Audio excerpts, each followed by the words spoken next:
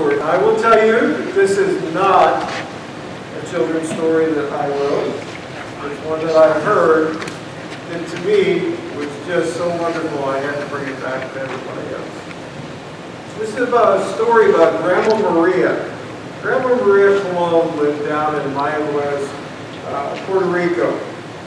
She was the first Seventh-day Adventist in their family. And nobody else in the family practiced, but she loved people, she loved Jesus, and she wanted to spread that joy. Grandma lived in a big house, and in the basement, Grandpa, he ran a furniture factory.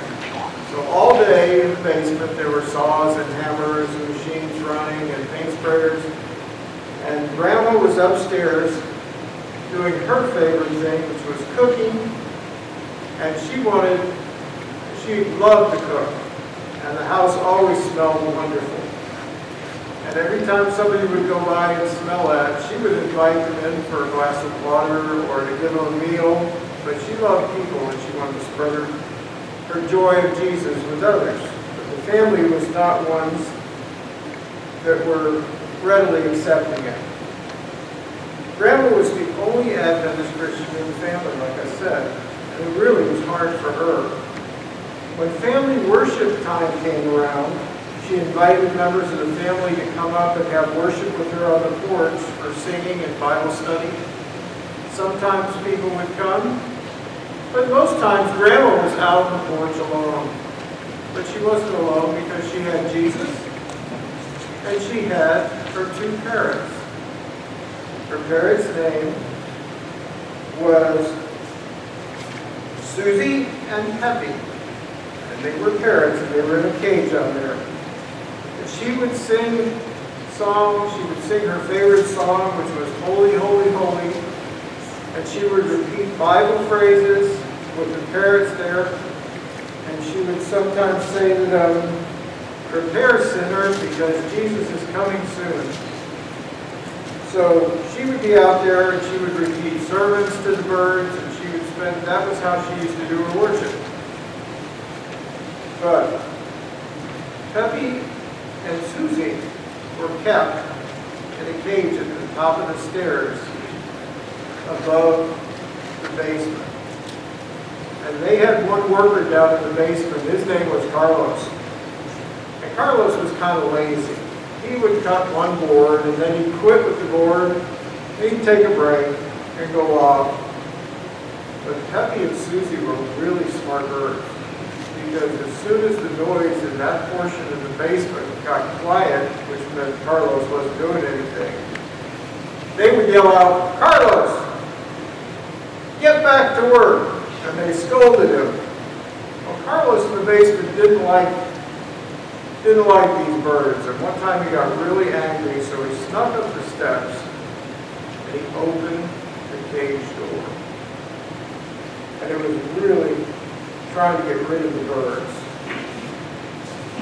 Well, a funny thing happened. Early the next morning, one of the neighbors awoke to voices outside their window. And the voices were saying, Holy, Holy, Holy, prepare, sinner, the Lord is coming. And of course, the neighbor lady ran outside because she wanted to find out where these voices were coming from and who was saying this to her. And she got outside, and there were other neighbors that were outside standing around. And she said, the neighbor lady said, did you hear what I heard? And they were all like, yeah. Well, Grandma heard it all of a sudden too, and she came out of the house, and she was talking to them, and she happily announced to these people that her parents were probably up in the tree there. But soon Peppy and Susie were put back in their cage. That left Grandma the opportunity to explain to the neighbors why the birds were saying what they were saying and why they were singing what they were singing. And some of the neighbors told Grandma, they said, we want to learn more about the Bible. So Grandma started with Bible studies, and some of them actually accept Jesus and got baptized.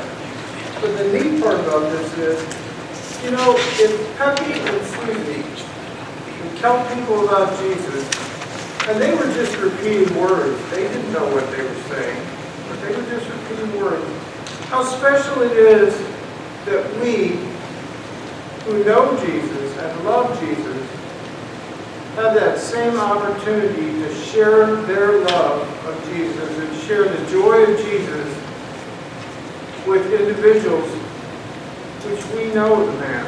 We're teaching them about somebody we know. So this is an opportunity that we have as Christians, as people who love Jesus, to share it. If a parent can do it without knowing what he's saying, how much more important does the message have coming from somebody who knows Jesus and sharing from his knowledge? So this kind of goes along with the thunder in the Holy Land. You have the opportunity, very little to start with, is to share Jesus and say, hey, can I pray for you? Is there something I can pray for you? So let's take this opportunity this week. Amen.